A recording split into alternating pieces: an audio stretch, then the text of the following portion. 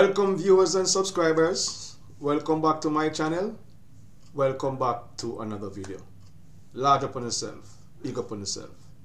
So in this video, I'm going to address the topic of drywall and how you can utilize drywalls when you're doing your residential building or when you're doing your dream home, right?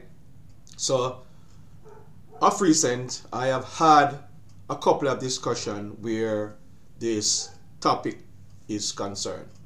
So some people who are building their dream home is of the opinion that they can replace their internal partition walls, their concrete masonry wall or your typical block and steel wall, with drywalls to do their partition. And I have to caution them as an engineer that it doesn't work like that. You see, viewers and subscribers, in America, they use a lot of drywalls for their partition, right? But their building is mainly of lightweight construction, wood construction, right? So they use their substructure is built of concrete masonry units, but their superstructure is predominantly built of wood, especially when it comes to residential building. Okay, so in our case in Jamaica, we use block and steel, right? We use block and steel mainly to erect or to construct our buildings or when we are building our dream home. So you have to realize that if you use drywall as partition wall in your building, especially when you're going to have a suspended slab or you're going to put a slab roof over the building, drywall is not recommended, right?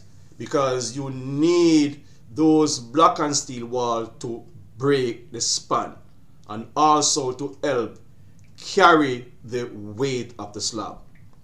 So a lot of people don't realize that when you have expansive dimensions in your building, like your master bedroom or your living room, when they're of the dimension of in excess of 20 feet in either direction, when you put that concrete roof slab over that structure, because of the span, that concrete slab is going to have a lot of deflection.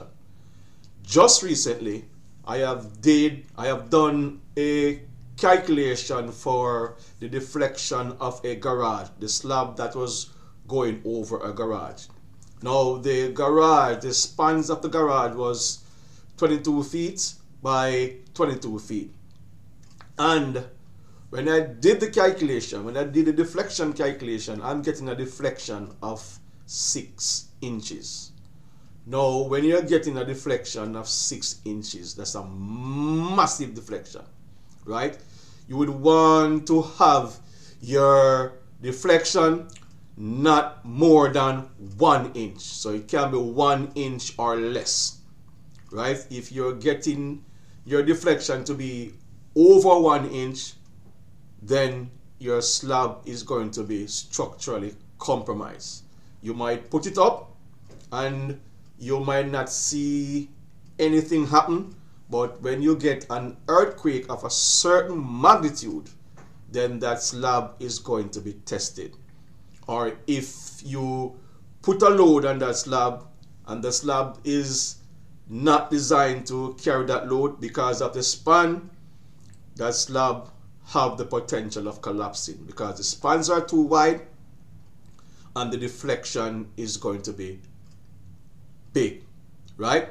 So in the case of drywalls, yes, you can use drywall. So if you are putting in your closets or little spaces, in little spaces like linen closets or your closet, you can use your drywall. But it cannot be that you're going to build a structure, right, and the perimeter wall is of concrete masonry unit, block and steel, and all the internal wall is partition wall, that is going to cause problems if you're going to put a reinforced concrete slab over that ground floor.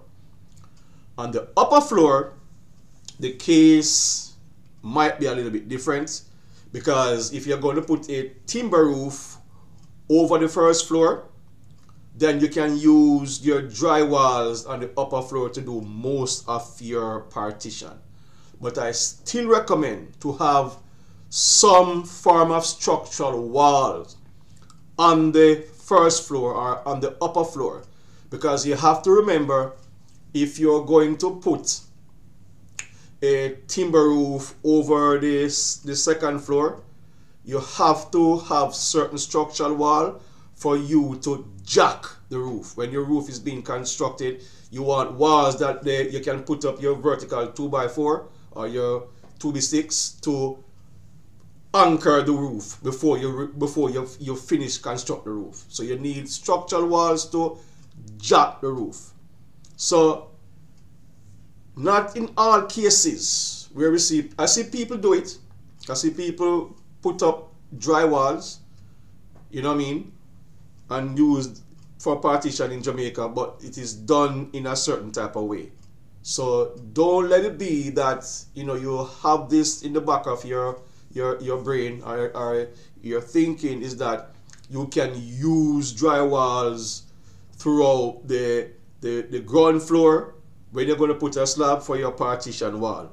I know when you use drywalls, your cost of construction is going to be less, because those drywalls, they are not coming from foundation, so you do not have to excavate a footing for those drywalls. Those drywalls is going to be on the surface of the ground floor slab, or on the surface of the suspended slab to form the upper floor. So yes, it costs less, but you have to know how to go about it, right? So you need those partition walls, especially on your ground floor, to be structural walls, to be load-bearing walls, so it can break the spans, especially when you have massive living room or kitchen or your master bedroom. You need those load-bearing walls to break the span and to help carry the weight of the slab, right? But for your non-load-bearing walls, yes, you can use your drywall. And if you're building your dream home and you have this idea of using drywall, your architect or your engineer is supposed to guide you where this subject is concerned. So it's not simple just putting your partition wall as drywall and everything is fine. No, you're building a concrete structure. Now, if you're doing a frame building, right, there's two types of buildings. There are load-bearing structure and there are frame structure. So if you're building a frame structure which consists of column and beams, those column and beams are carrying most of the loads, even all of the loads. Okay, the slab is going to transfer the loads to the beam transfer the loads to the column transfer the loads to the footing, and the footing transfer the loads to the ground and spread it evenly and ensure that the foundation is not overstressed. So in your frame building, you can do that. You can put up your drywalls as partition walls, right? And that will cause no problem, because the column and beam is there to carry the weight of the slab or to carry the weight of the building and distribute the load down to the foundation. Therefore, while I'm here to give you my opinion, it remains my opinion. Another person, another engineer or another architect might have a different opinion. But from where I sit and based on how I analyze how structures behave or building behave, I know that it is necessary to have load-bearing walls, especially when you're going to have a suspended slab or a slab roof. So where you're going to do lightweight construction or a frame structure, yes, you can use your partition wall. And frame structure is usually utilized when you're doing commercial construction or probably high-rise building, right? But for your typical residential home, your single floor or your two-floor home, you have to be careful how you utilize drywall, right? So this is my opinion, right? And based on my calculations and how I interpret or analyze how these things behave, that is my conclusion. So as I often mention to people or persons from time to time, that a structure is not totally artwork. Okay, it is mathematics and science. You have to use mathematics and science as an engineer to determine the structural integrity of your structure. So I've said this numerous times that an architect utilizes his or her artistic skills, while an engineer uses science and mathematics to design, right? Some architects, if they are well experienced, they can guide you where this is concerned. All right? So that is my 2 cents on this topic.